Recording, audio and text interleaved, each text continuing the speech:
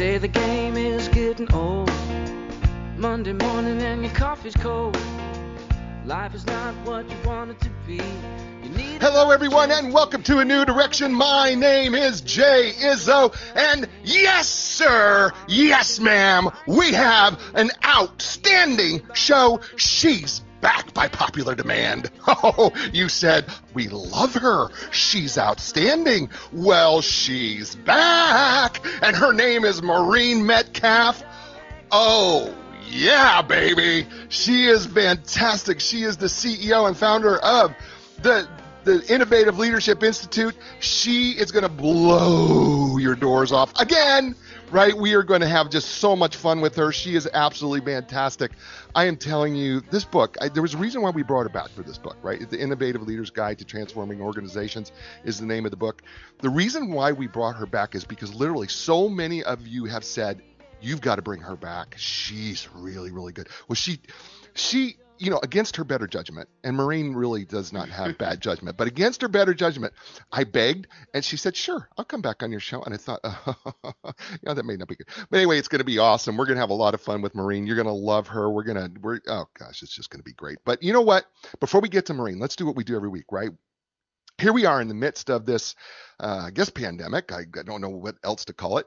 But, we've been doing the last several months, right? Because it's been several months since we started this thing, right? The last several months, what we are doing here is we are talking about your training, right? How are you training? And how are you training in the 4 areas of your life, right? Because what we've learned in the past from previous authors, especially those guys who, talk to us who were in special forces like Delta Force or, Navy SEALs or, Special Operations Forces, Green Berets, every one of them said the same thing, right? When things go bad, when things get rough, when things get tough, when you're exhausted, when you are at the end of your road, the only thing you have to rely on is your training. And that's it. And you train in 4 areas of your life. You train physically, you train mentally, you train emotionally, and you train spiritually. And if you're not constantly training, right, the problem is when things get really, really bad, what are you going to have? What can you really rely on? So, and Maureen talks about this even too, is that as leaders, if you're going to be resilient, in your training as a leader, if you're going to be a great leader, you have to have resilience. And you can't have resilience if you're not training every area of your life. Right? So we're going to look at the 4 areas of your training. I'm going to ask you the same question, all 4 areas. How is your training going on a scale of 1 to 10? 1 is miserable, 10 is it just couldn't go any better. It's awesome, right? So we're going to start physically, right? 1 to 10, 1's awful, 10's outstanding, 5 is average. How's your physical training going? Meaning, how are you doing getting some exercise? How are you doing drinking enough water, getting enough sleep, eating right, cutting back on the alcohol, cutting back, on the tobacco and the nicotine products, right? There's just a list of things that you could be cutting back on that can make you better physically. So if you were to tell me right now, all of you out there in the world who are listening to the show, right? If you could tell me what's your number, what would your physical number be? And then the next question is, what are you going to do to change it? Right now, that you told me your number right now, wherever you're listening to me from, wherever you're at in this great big world, right? In the 60 plus countries that we have around the world listening to the show, what are you going to do to change it right now that you're going to commit to? Because that's going to be the next step in your training. All right. So you got a physical number. Next number is the mental number. Mentally, how's your training going? Meaning, what are you doing to grow in your knowledge and understanding and your wisdom? That's what I want to know. Are you reading? What are you doing to really engage yourself in growing your mind on some level? How would you rate your training? Right? I mean, I'm not bragging. It's just part of what I do for the show, but I read a book a week for this show. Right? That's what I do because I believe in the training of my mind. All right. And by the way, that's a great place to start. If you're not reading, read. But the mistake that we often make is when it comes to our mental training is that we allow things to come at us and we do not We are not active participants in our learning. And Maureen is also going to talk about this later. She's going to talk about that, you know what, as a leader, you better be in constant learning mode. That's part of your training, is to be in constant learning mode. Right? If you want to be a great leader, if you want to be great at anything, you better be in constant learning. So what are you doing to learn every day? How would you rate yourself on that training on a scale of 1 to 10? 1 miserable, 10 outstanding, 5 is average. And then what do you need to do to change it? What are you going to commit to? What is your commitment right now? Not your intention, but what you're going to commit to right now that you're going to change. Your mental, right?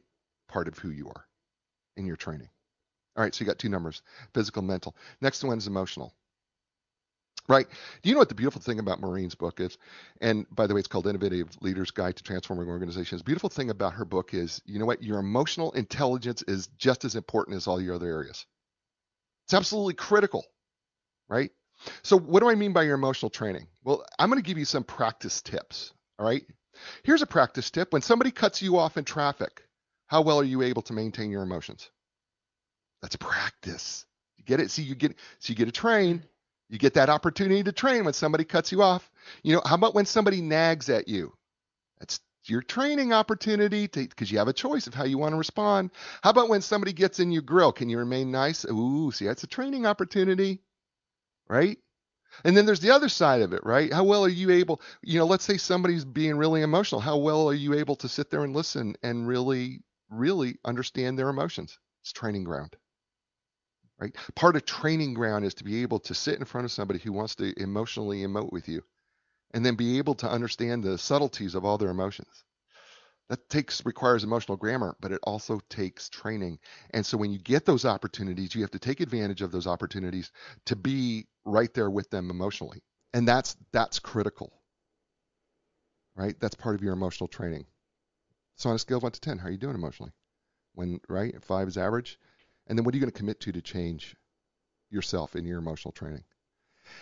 And then finally, there's the spiritual training aspect. What do I mean by spiritual training? Well, the fact of the matter is, if you remove the physical, the mental, the emotional, right? If you remove that, what do you have left? Spiritual. And people say, well, I am not spiritual. I do not have a spiritual bone in my body. And I go, yeah, you do. I promise you do. Because there's things that you cannot explain that touch you in a way that go way beyond your emotions or way beyond your thought process. Beyond that, you know what? Everybody has faith in something. You believe in something. You go, no, I don't. Well, yeah, sure. I mean, if you have a vacation or you have plans in your future, that means that you have faith that it's going to happen. And when you have faith that something is going to happen, that tells me that right away that you have faith in something else. You cannot say, I have plans in the future without faith. I guarantee you have faith. You believe in something. You believe that something brings you back to center. You believe that something puts your heart at rest. You believe that something keeps you at peace, right? For some people, it's God. Maybe it's meditation. Maybe it's nature. I don't know what it is for you, but here's what I want to tell you. I promise you to have it, and the question is, how's it working for you? That's the question on your training. Because if it's not working for you, just like any other part of your training, if it's not working for you, you know what? You may need to change it. That's the fact. You may need to find another way to get yourself back to center. So on a scale of 1 to 10, how's your spiritual training? And you've heard me say this before. Look, spirituality is not going to church and thinking about fishing. All right? Spirituality is going fishing and thinking about God. So as it comes to your spiritual training, what are you going to commit to change, to be better? So there you got your 4 numbers, right? Physical, mental, emotional, spiritual. Think of them as legs of the chair. If our legs of our chair are uneven, our posture is bad, and it's going to make things hurt down the road. And at the same time, if the legs of the chair are too low, it's going to create all sorts of issues. And besides that, you can't eat at a normal table. So that brings me to the 4-part woman, and I love her to death. Her name is Ms. Maureen Metcalf. She's the founder and CEO and board chair of Innovative Leadership Institute, which is a highly sought after She's a highly sought after expert in anticipating and leveraging future business trends to transform organizations. I'll get that out. My tongue is tied. She has captured her 30 years of experience. And by the way, there's no way she's done this for 30 years because she looks like she's just a little over 30 of experience and success in an award-winning series of books, which are used in public, private, and academic situations and organizations to help align company-wide strategy, systems, and culture with innovative leadership techniques. She is a preeminent change agent. Maureen has set strategic direction and then transformed her client organizations to deliver significant business results, such as increased profitability, cycle time reduction, improved quality, and increased employee engagement. For years, she's been willing to share her hard-won insights through conference speaking opportunities, industry publications, radio talk shows, and such as this, and video presentations. She has an amazing track record where she's working with high-performing clients from the local Ohio small business to the Fortune 15 organizations, such as the U.S. Army, to the U.S. Army. Her areas of client mainstays include technology, engineering, manufacturing, financial, and medical services. She also goes over to the United Kingdom and Europe. She has expertise implementing change in strategic directions, merger, acquisition, spin-off, divestments, large-scale systems installation, business, re-engineering, governance, and success planning. Oh my gosh, she does it all. Ladies and gentlemen, please welcome back to the show and welcome back to A New Direction, Maureen Metcalf. Welcome, Maureen. Jay, thank you so much. I am delighted to be here with you. There is no place I would rather be at this moment than with you and with your listeners. Well, thank you. You know what? We love having you. Literally, I had so many people either come to me personally or come to me or write me saying, gosh, she's really good. Can you get her back? Is it possible to get her back? And when you agreed pretty quickly that you would, I was like, yeah, well, she agreed. She doesn't know what she's getting herself into, but that's okay. We'll let her go do it anyway. The book, by the way, the book is awesome. I told you I've read this thing probably 4, maybe 5 times. I don't even know how many times I've read it. I keep reading it. The Innovative Leader's Guide to Transforming Organizations. And, you come out of the book, you do talk about that. We talked about this last time, that everything is moving so fast. And now that we're in the midst of a pandemic, things are even moving faster, especially if you're in leadership. Yeah. For sure. But I had something hit me in this book this time as I'm reading through it that didn't hit me before. And I called it leadership insanity. And I pulled it right out of your book. You never said it exactly in these terms, but we all know the statement that Albert Einstein made, that was, insanity is doing the same thing over and over again, expecting a different result. But you say this in this book in pretty much a very similar fashion, that if you as a leader expect that you can do the same thing that you've been doing as a leader over and over and over again, and expect your people to change and expect your organization to change, that's leadership insanity. Did I miss it? You got it exactly right. And it is even more poignant with the pandemic, right? That people who were brilliantly successful up until February are hitting a wall where the world has the ecosystem has changed, and the things they did to make them brilliantly successful, in many cases, aren't working like they used to. Now, certainly some of the things people do continue to work, but others don't. And so it's about elevating or updating how we lead. So yes, you hit it dead on. One of the things that I was telling you and I were talking before the show, and one of the things that struck me before the show was that it just blew my mind, was that for the first time, I'm a big sports guy. I love sports. But for the first time in my life, I finally understood that sometimes why coaches have to be fired. Because I would say, the players, it's not the players' problem. Right? The players, it's the players' problem. The coach is one guy. You've got, X number of players out there. They're the ones, right?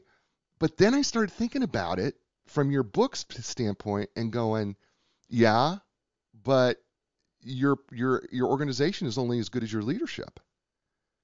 And if your if your leadership is failing, or if the people are no longer, I guess, following, or you're no longer inspiring them to some sort of change, then it really does fall on the leader then, doesn't it?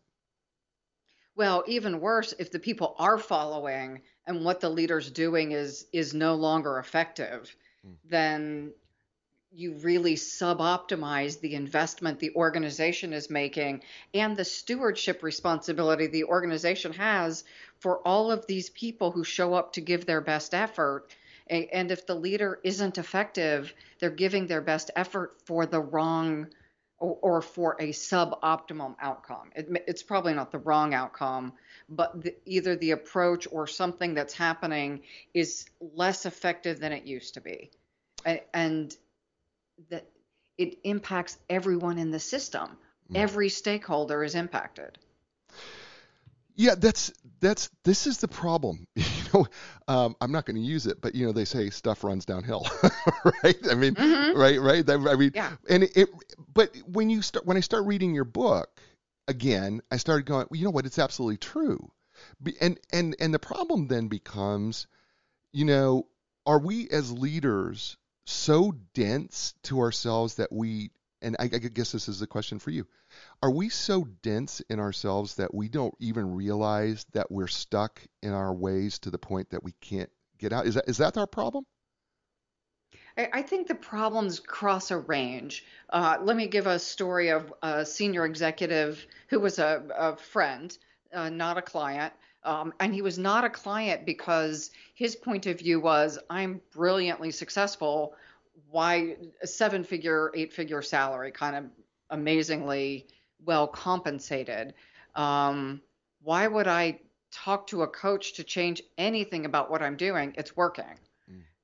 He got a big job offer, left the role, so I didn't interact with him anymore, and he was fired within a year for non-performance. Um, Often people, well, as humans, we have all kinds of reasons we don't want to change. For some people, they don't have, it doesn't make, the value proposition's not there. Mm. I'm going to invest my time in learning and growing, Right. but why would I? I don't have to. Yeah, I know. The human factor of this is, as a psychological professional, Maureen, one of the things that really clicks in my head is how stubborn we are to change. We just really are resistant to change because we kind of like oftentimes sitting in our own dysfunction, and right? So I'll share a bit of a personal story. My dad was a Vietnam vet. He did 2 tours of duty, and so he came back with what we would now call PTSD. Growing up in that environment, that was normal for me. So he was a little emotionally sensitive. And so we, as the kids, especially kind of were very careful around dad not to upset him in a way that is not normal for kids of those ages. So as I grew up, I continued to contort myself in my own head about what was, quote, normal. When I had to face the fact that that was my upbringing was not, from a psychological perspective, wasn't healthy, then it forced me to either continue to live in that kind of illusory world or face all of the things that that upbringing did to me to make my habits ineffective. I'm not blaming my dad. He served his country very honorably. Unfortunately, that service in his case impacted us as kids. And so it's my responsibility now as an adult to attend to my own inner workings, to bring them to a place that is healthy for me as an adult and a leader. And so I think often as humans we are dented, is my very pedestrian word. We become dented over the course of life, and we just have to go get the dents pulled out. Which, by the way, is not sometimes it's not only not easy, but it's also can be very painful. Yeah. right? Imagine being the fender of that car I just ran into a post. The fender hurts. Yeah. Well, and getting it pulled back out hurts too, by the way. It's not Yeah. exactly pleasant either. By the way, we're with Maureen Metcalf, and she is the author and of this book, a great book entitled Innovative Leaders Guide to Transforming Organizations, and you're listening to her here on A New Direction. Hey everyone, New Direction has a couple great sponsors, right? And Epic Physical Therapy is one of them. And whether you're recovering from an injury or surgery, or you're suffering everyday aches and pains, or maybe you're having difficulty performing activities of daily living, maybe you're an athlete and you just are not performing at the level you want to perform at. You know what? Here, you can go to the elite team at Epic Physical Therapy. I'll tell you why. I use them, and here's why I do. Because they will provide you with a customized treatment plan tailored to your individual needs. See, they understand that, when they rehab, young athletes to professional athletes, they understand that they have to treat the entire body as a functional whole. They can't just treat the symptom or the injury. So look, when you're ready for your epic relief, your epic recovery, and your epic results, you know what? Don't go any further. Start with Epic Physical Therapy, and you can learn more by going to epicpt.com. That's EPICPT.com. And Linda Craft and Team Realtors, for 35 years, they have been helping people all over the world find their dream home, or find their dream home, or sell their dream home, right? And the reason why they've been at the top of the game for 35 years is because they have one really great edge. And you know what it is? Relationships. They really do believe in relationships. They believe in the power of the personal relationship. They believe also that your home is more than just a physical number that you purchased. They understand that probably you're going to go your whole life remembering things that happened in your home. Think about it. How many of you can remember your grandma's house? Does anybody remember how much she paid for it? Probably not. But we all do remember those memories, don't we? And Linda understands that those memories were created in that home, so she wants to take care of it the same way that you took care of it. And so that's why they call her the memory maker, the relationship maker. So if you're ready to sell your home or buy your next home, why not go to the Legends of Customer Service? That's what her clients call her. Why not go to lindacraft.com? That's LINDACRAFT.com.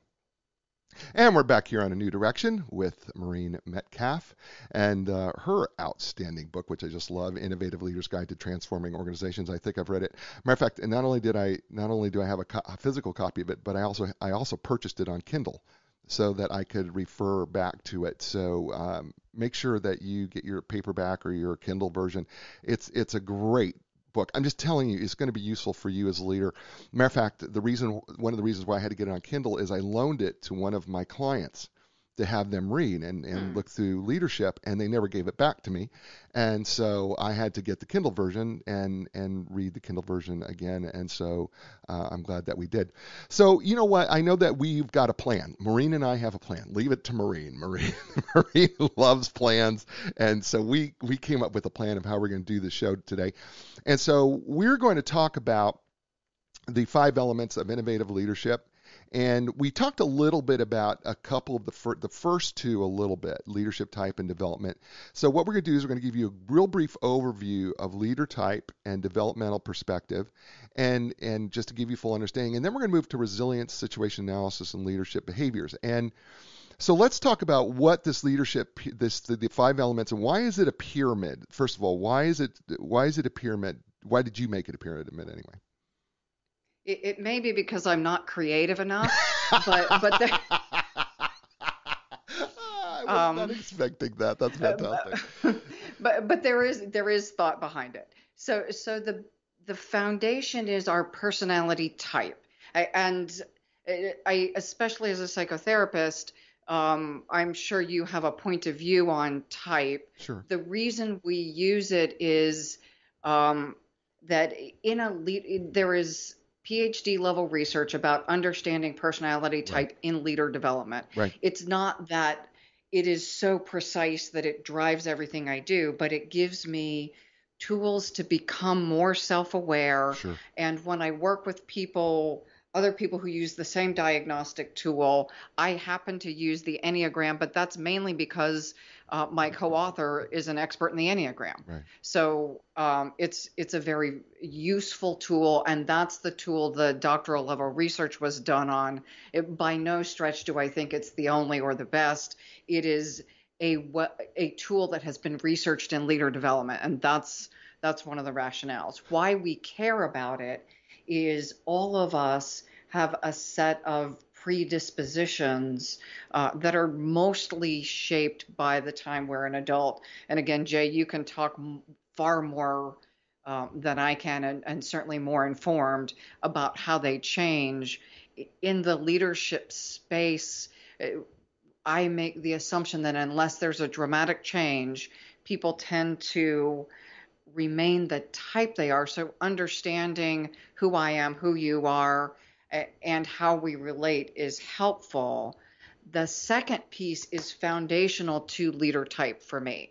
It is that once I understand my predispositions, I can mature. So leadership maturity, I can mature each of those preferences. So an example, I'm an introvert. So I'm okay in the pandemic. I am very happy on Skype with you today. When I first started speaking, I think at my first paid speaking engagement, the microphone didn't work properly. People left.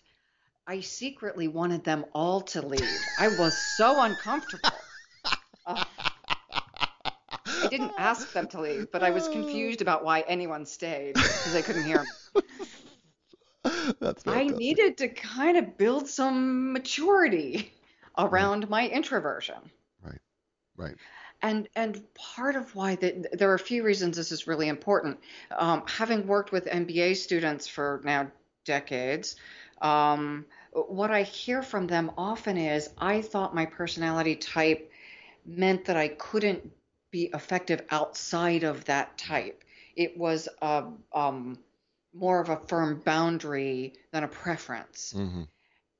And as we learn about maturity, I can mature, I can grow up my personality basically, so that I have so it's a preference, but it's not a restriction. Right. I think that's critical for people to understand. First of all, I think that we all are built with a set of bents. Okay, meaning that we're bent to go in a particular direction. How we arrive at what those are, there's just, as you said, there's so many tools. I happen to be a fan of the Enneagram, by the way. I happen to be a fan of Myers-Briggs. I happen to be a fan of several different instruments. I happen to be a fan if you combine all of them.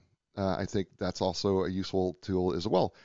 I happen to be a fan of these because I think a lot of times we just don't know ourselves very well. And I think what these tools really are supposed to do is help us to understand ourselves a little bit deeper, because we have a shallow view of who we are. Meaning, when I say that, meaning, well, we go, I am what I am, and we really don't dig much further beyond that. And I think the tools that you present here in the book, which I love, and I really do, I think are really to help dig beyond that surface of, well, I am what I am. I can't change it. The truth of the matter is, well, you may not be able to change your bent, your full bent, but you can tweak it quite a bit. You still have a lot of choices within your own personality of what you can choose or not choose to do. And I think that's really, to me, is part of this whole idea of, okay, I am born with certain elements in my personality. I get that. But I can tweak a lot of these things just by making different choices. Right? Yeah, and even more than that, given a concerted and deliberate development program, I can not only grow beyond my personality, but bring in significant additional capacity than I had if I weren't deliberately developing. Right. Which, by the way, so if the first, by the base, the very foundation of the pyramid, which is what we've been talking about, if that's the leader type, All right, that moves us to the layer right on top of the foundation, which is our developmental part, the developmental part, Mhm. which is the importance of the developmental perspective, is what you title in chapter 2. And you use a term here. It says meaning making, or how you make sense of experiences. It's important because the algorithm you use to make sense of the world influences your thoughts and actions. Help pull this together, the developmental perspective, that layer on top of the personality piece, the leader type. So let me ask you a couple of questions. Sure. You and I think, are the same age. Yeah. I don't So know if how. you think back to when you graduated from college, you Uh, were 20, 21? yeah, 21, 22. Yeah. It took me an extra semester because I screwed around my first semester. We admire that. Parents don't always, but Yeah, yeah. No, I um, took an extra semester. so my guess is when you got out of college, you thought you had the world figured out. Well, I was smarter than my parents were for certain, and I was certainly smarter than anybody that I'd ever worked for, and I was certainly smarter than my sister, and smarter than a whole bunch of people until I went to grad school.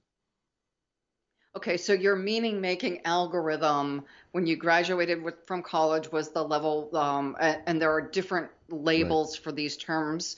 I'm using the ones that come out of Bill Torbert's article published in HBR, Hmm. so Harvard Business Review, just so we have a level set. So when you came out of college, you were at the developmental level of expert, which is I, right? I know everything. That's so Um, sad. It's so sad that you put it like that, but yes. right? And I'm not introspective because if I become introspective, it reveals that I really don't know everything. Right. So those go together. I know everything and I'm not introspective. So my meaning making algorithm is that of someone who is focused on developing external expertise, and that's my value in the world. Right. It's very self-serving, isn't it? I mean, because it's extraordinarily selfish and self-serving. Well, it's if we think about the levels of maturity, that's an appropriate level of maturity for a 20-year-old. Hmm. If you are 50 and still that way, Right. you are self-centered. If you're 20 and that way, you're normal. I got to tell you something. There's a lot of 50-year-olds listening to the show, and you know who you are. And I got to tell you something. She just called you out. You are selfish. Okay. I just want to let you know that you are selfish out there. Some of you 50 somethings. I'm just saying. Just saying. So one of the other parts of this piece, right, of the developmental perspective for myself and developing that, but also I have to kind of develop this perspective of others, right? Isn't that kind of there's a developmental piece of understanding other Mhm. people as well and how we interact.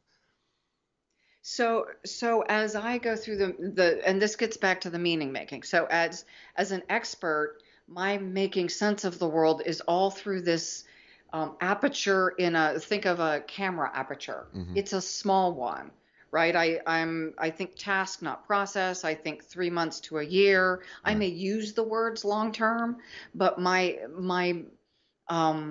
the way I calculate is really fairly small, right? Again, appropriate to a 20-year-old. Right. As I mature, I am able to literally, from the psychology perspective, able to take additional person perspectives. So I'm able to, and now in a conversation, and I assume you and I both do this Right. just naturally, I wonder what's going on for you. I Right. think about when I say something, how will that make you feel? That it becomes then wired in a bigger, um, uh, going back to your physical, emotional, spiritual, the my emotional intelligence comes online as I mature to a later or more mature level. Yeah. Right. Because I mean, okay, I think there's a couple things in there. I mean, because I'm gonna just kind of pull out a couple pieces here.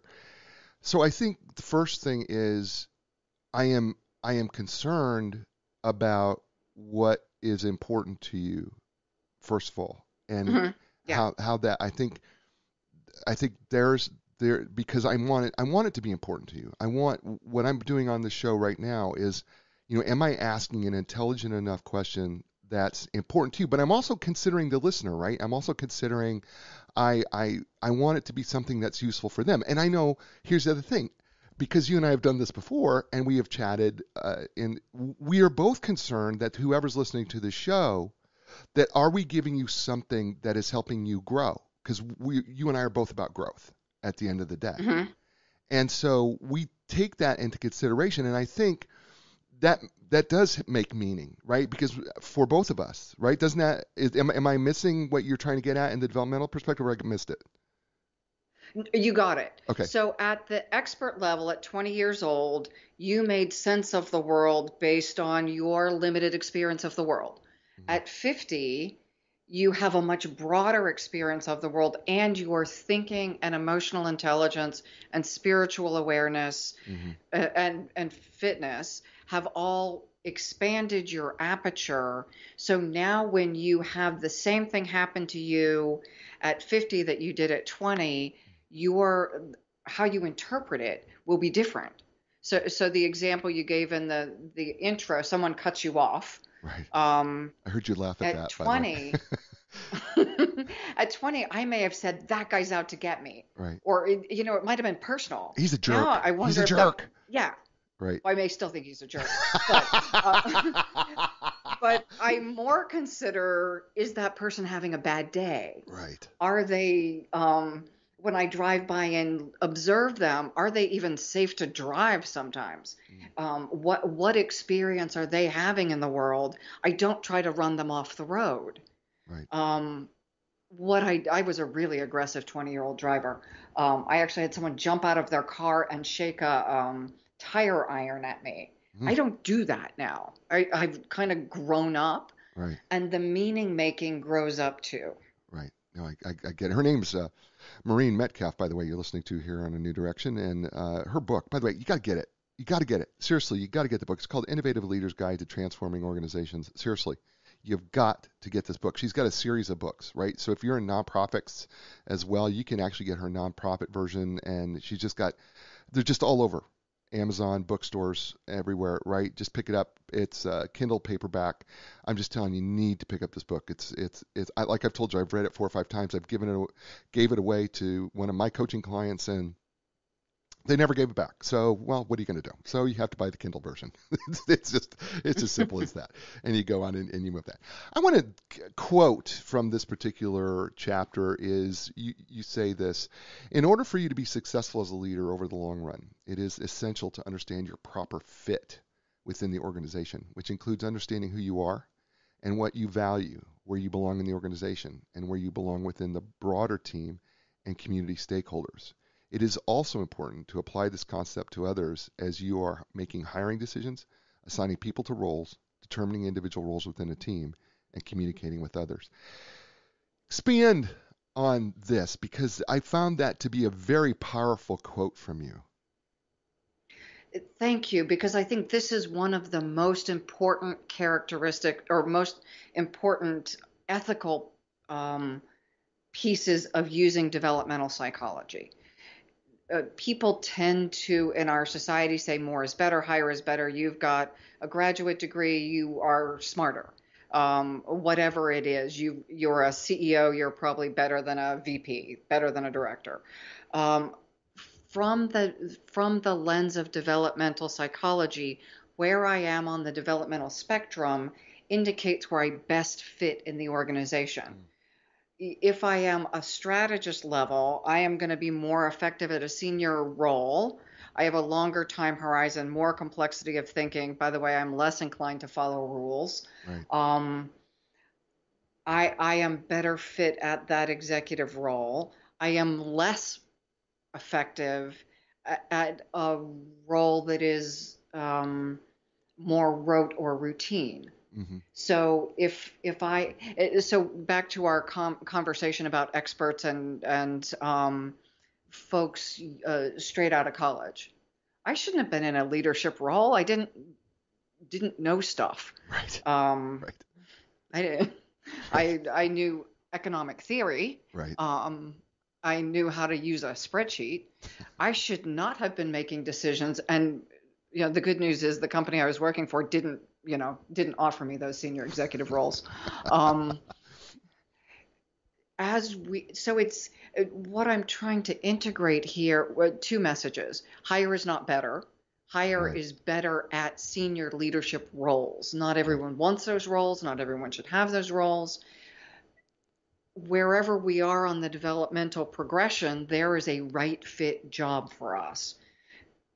I almost want to do a dating analogy, right? If you're a 7 foot tall basketball player, you may want to date someone who is of equal physical stature. Right. If you are a 5'3" piano player, you're probably not dating a 7'3" tennis player. Right. Right? We fit well based on our beliefs, our values, our professions. Similar with the developmental piece, there are several factors that go into fit for role. It is not only do I have the technical skills, it's also the level of leadership or individual maturity that I demonstrate. So when I talk about succession planning, there are a couple things I think about. For individual people I'm coaching, where do you want to be in the world? And then how do you move through the developmental levels to get there if you're not already there? Right. If I'm trying to fill a role, so think about the meaning making and developmental levels. One of the characteristics is complexity of thinking. So even your simple example about how do we think about listeners, you're thinking about what do I want, I'm thinking about what do you want, we're both thinking about listeners, we're thinking about what do they need now, what do they need after the pandemic, Right.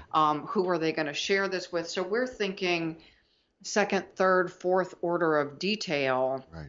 That's the thought process that one needs for a senior level role. Again, not everyone's there and not everyone should be there, but if I'm trying to hire someone for a senior role, I need to be looking at more than how profitable their last P&L was. Right. Her name is Maureen Metcalf. Isn't she awesome? Gosh, she's awesome. Her book's entitled Innovative Leader's Guide to Transforming Organizations, and you're listening to her here on A New Direction. Hey, folks, we talk about them, Epic Physical Therapy. You know why? Because I really do love them. Look, here's one of the reasons. Well, a couple more reasons. Actually, a lot more reasons. I really like Epic Physical Therapy because they offer the most advanced top-of-the-line equipment. That's one of the reasons. They have the anti-gravity treadmill, which takes the pressure off your joints so that you can go ahead and you can run if you're a runner. I happen not to be a runner, but you know what? It still takes the pressure off your joints. It's pretty cool. There's the Normatec compression sleeves, which makes you feel like, your joints are all held together again. And then there's the Game Ready, which is this ice cold pressurized wrap around your joints, and it just takes all the swelling out of it. It's just amazing. I love it. Not only that, they are trained and certified in the most comprehensive cutting edge treatments available, including blood flow restriction therapy, otherwise known as BFR, dry needling, which is cool. By the way, you think it's acupuncture. It's really not. It's dry needling, and what they do is it actually gives you a lot of pain relief. It's really amazing. And then there's cupping, which is how they manipulate the muscle through the skin. And so you may see circles on people's back or legs or whatever. Well, it's probably from cupping. Look, when you're ready for your epic relief, your epic recovery, and epic results, start no further than by going to Epic Physical Therapy. And you can learn more by going to epicpt.com. That's EPICPT.com. And Linda Craft and Team Realtors. You know what? Located in Raleigh, North Carolina, they actually, which is known as the Research Triangle Park, by the way, which is what they help, which is Raleigh, Durham, Chapel Hill, and the surrounding area. It's over 1 million people. Look, but they've been helping people around the world. And how do you do that? If you live in this one area of the U.S., how do you help people all over the world? Well, I'll tell you how Linda did it for 35 years and how she continues to do it. Well, first of all, she doesn't belong to any sort of national company. She is her own company. So that gives her the opportunity to meet realtors from all different companies so that she can find the best expert to help you match up wherever you live without having to be loyal to a particular company or group, because she is her own company. She's not franchised. So that makes it really, really great for you that when you want to start with somebody who's unbiased, somebody who has searched through the myriad names that are in your area, she could tell you who the best expert is in your area. Not only that, there's a reason when you are at the top of your game for 35 years, you must be doing something right. You have to admit that, right? Because most companies are gone after 30 years. But if you can stay at the top of your real estate game for 35 years, there's something that you're doing really, really well. And you know what that is? She understands the power of the relationship and the power that the memories have in a home. So when you're ready to talk to somebody who really understands how important your home is to you, that it's more than just a business transaction, that it's a life transaction, then talk to Linda and her team. And you can learn more by going to lindacraft.com. That's LINDACRAFT.com. And we're back here with Maureen Metcalf, and here on A New Direction and Innovative Leaders Guide to Transforming Organizations. And we made a promise that we were going to buzz through this quickly, and we of course aren't. We not. We haven't. We haven't, but we are going to. We're going to move on. So we've talked about the developmental perspective, which is on top of the leader type, and now we're going to move up to that middle layer, the resilience layer, in Chapter 3. So, you know, you come right out of the chute in this chapter saying, "There's that farm boy part of me right out of the chute." You come right out of the gate with it going. As a leader, you need to be physically and emotionally healthy to do a good job. And actually, I talk about, I think, the 4 legs of the stool that you talk Yes, about you in do. the intro. Yep, you do. So, manage your physical well-being. Right. Manage your thinking. Yes. If I am obsessing over things, I need to find a way to manage my emotion or my thinking, because negative thinking causes physiological Yeah. response. Yeah, it does. And significant physiological response. God, yeah. Yep. So I can't be physically healthy if I'm walking around obsessing all day. Then there is managing the power of connection, Right. and managing my emotions. Right. And I group emotions and spiritual, having a sense of purpose, together. Right. So I need to have, again, to your point, it's not religious, but I have to believe in something bigger than myself. Right. And I have to be aware of my emotions and manage them. And walking around in an interconnected body, if any of these are off balance, then my physical health will suffer, my thinking will be unclear. And there's good data about the impact of being sleep deprived being similar to having the functionality of a drunk driver. Yep, it is. So it's not like I can be clear thinking when I'm not sleeping well. Right. It's not like I can be clear thinking when I am putting myself in constant turmoil because I'm obsessing over what my boss did or what my employee did or what my spouse did, or that spin takes my brain offline. Right. So without managing all of those collectively, we can't maintain our health, we can't maintain our functioning, and ultimately, even beyond being a good leader, just being a good human being for your family, Right. or for your friends. Take care of yourselves. Well, you talk about the elements of resilience, and and I have been using this for years since I started the show, that we were going to open up the show every day, check in with everybody and find out where they're at, because I really am a firm believer that we need to check in regularly to find out where we're at in these 4 areas. And you call it, the maintaining your physical well-being, managing thinking, using emotional intelligence to fulfill your life purpose, and then harnessing the power of connection. And listen, I think you could, in my opinion, based on what I read, using emotional intelligence to fulfill life purpose and harness the power of connection. To me, if you kind of combine those, a piece of each of those together, that comes up with the spiritual area. That's kind of, I could take an element of both of those and create the spiritual piece from that.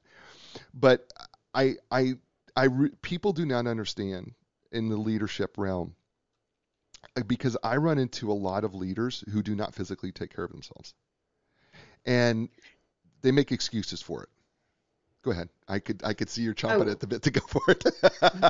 well, so think about we as a society seem to reward workaholics and martyrs. Yeah, we So do. so we get the message that if you're taking time to go work out, you're not as dedicated to your work. Mm. Right. Right. Right. Yeah, we excuse. Do you know? I really believe that, we blame kids for fast food. I don't believe that fast food is a kid problem. I believe that fast food is a leadership problem. Well, yeah, because kids aren't driving to McDonald's. No, they're not. That's the point. Do you know how many any executives I go, dude, did you just go to a fast food restaurant? You couldn't make a better eating choice? Right? I don't have time.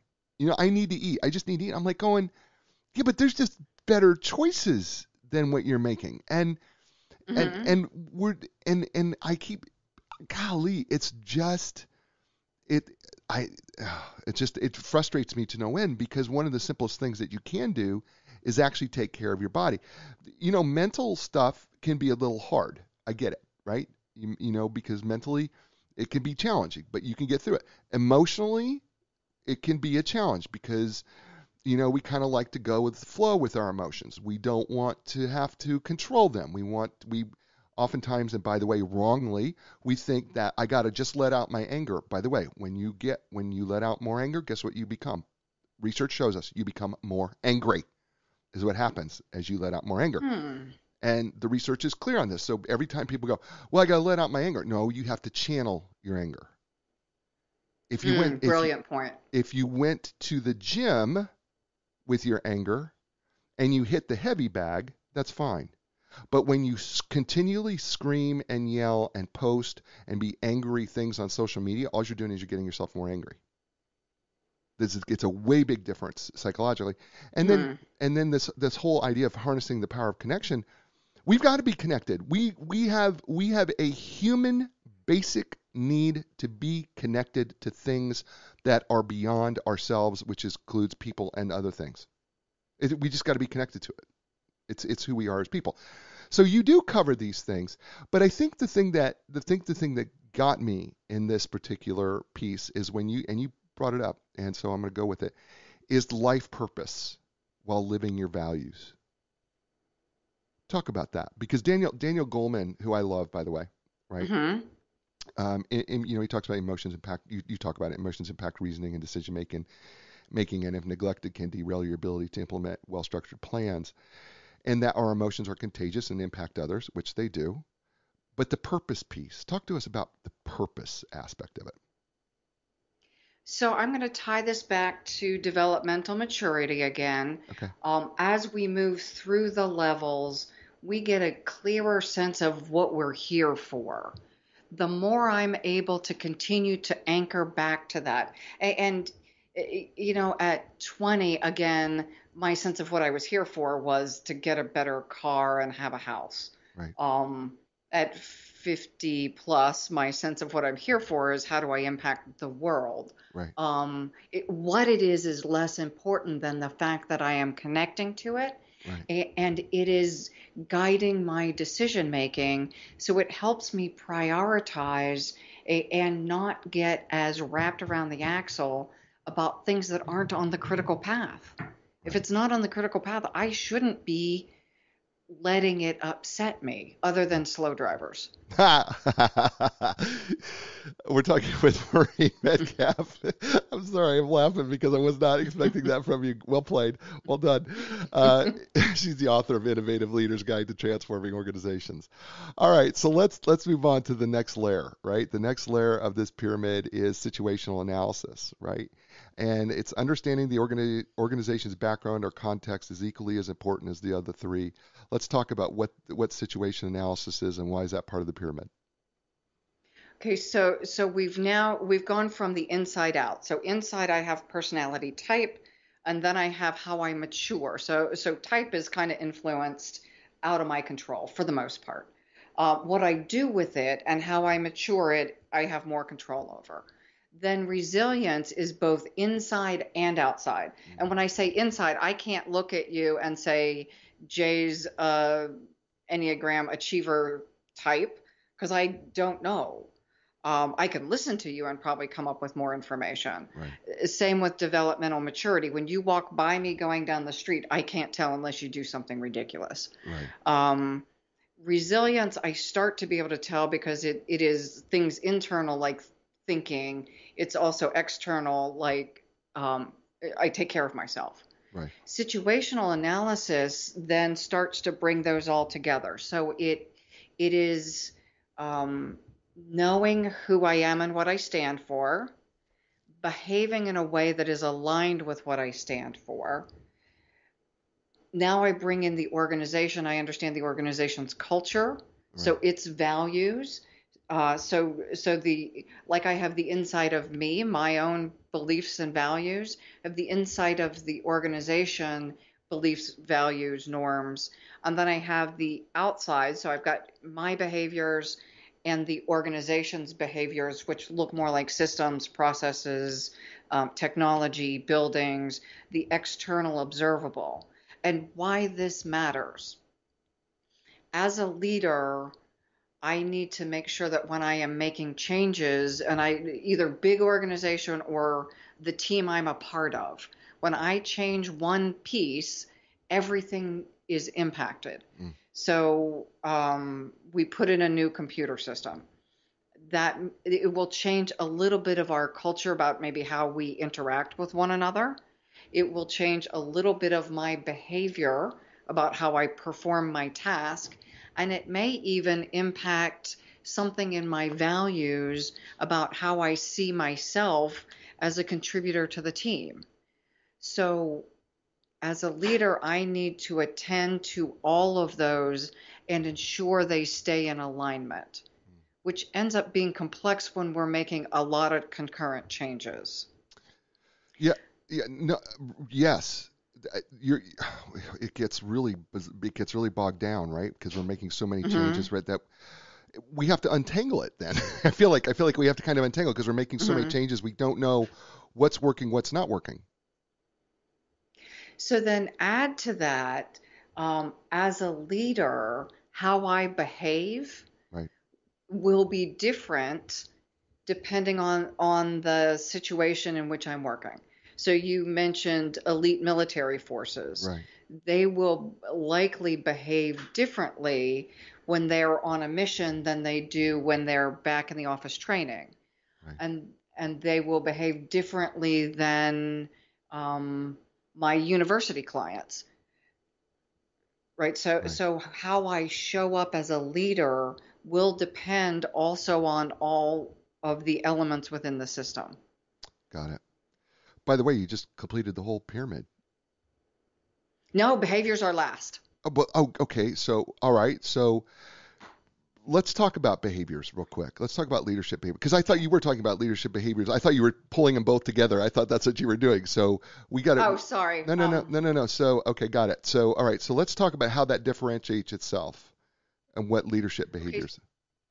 So let's go back to what you just said. So behaviors, when we look at level 4, behaviors are in there and they're influenced by the situation and who I am and what I value. Now we pull them up to the top of the pyramid and look just at leader behaviors. So now. Got it.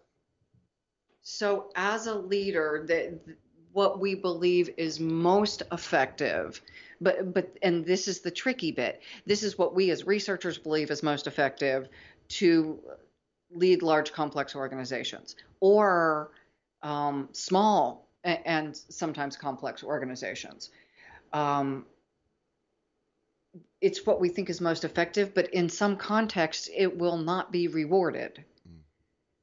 So if the organization is an immature organization, it won't want a mature leader. That's why situational analysis is before behaviors. Got it. Do you realize our hour's up? Can you believe how... I do. We did not get to what we wanted to get to. I don't know. Do we need to bring you back again at some point in the future? Do we just need to do this again? Do we need to do it with another book? Do we need to do another book with you and just do it again in the future? Well, we can do just the leader behaviors, and we have a chapter in the book Leadership 2050. So this is newer content than what's Okay. published in the Innovative Leader's Guide to Okay. Transforming Organizations. And I think it is worth the conversation. It builds on the strategist level of maturity, and specifically at this point in history, and this circles back to the beginning of the conversation, what leaders need to be doing now is not the same thing. Strategist behavior has been effective for a long time. Right. Many people who weren't that were still effective. Now it's not optional for many organizations. They need it. Right. Does that make sense? Absolutely, it makes sense. Her name is Maureen Metcalf, and she has been brilliant as always. The book is entitled Innovative Leaders Guide to Transforming Organizations. Buy it, right? By the way, Maureen, I know that you do a lot of consulting and you're doing it virtually. You still consult virtually. How can people get a hold of you? I will, of course, put the links into the post, but tell people how they can get a hold of you if they want to get some consulting help with leadership. Thank you so much, Jay. There are a couple ways you can connect with me on LinkedIn, Maureen Metcalf. There may be more than one of me, but certainly if you look at the profile, you'll see the books and Innovative Leadership Institute. Go to the website, innovativeleadershipinstitute.com, or email me directly, and the email is different than the website. How about do info, info, just for information, at innovateleader.com, and that will also come directly to me. I'll know it came from Jay's show. Right. I will. You know what? I'll post that in the blog post as well. So it's info at innovateleader.com. Yes, it's just a little shorter than Innovative Leadership Institute. Got it. We will do that, and we'll put that on the show. We'll also put the link to the website so that people can get that, and of course, links to the book. Folks, that's the show. You know what I say every week, right? Be inspired, because when you're inspired, that means that you will be inspired to want to inspire others, and then they become inspired and they want to inspire others, and that can make this world a great place. I'll be back next week with another great guest, another great book, and another great show. And as I say to you every week, ciao, everybody.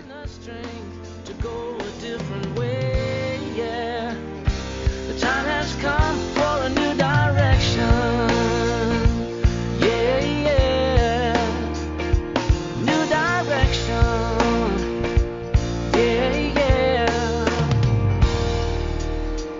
When you lost your confidence and the answers don't make sense, you got to keep your hope alive. You got to know you can survive. This is your time to fly. A new direction, a brand new day. A new direction, things are gonna change. To go a different way, yeah. The time has come. Your dreams will take you places you have never been before. Find your passion, find your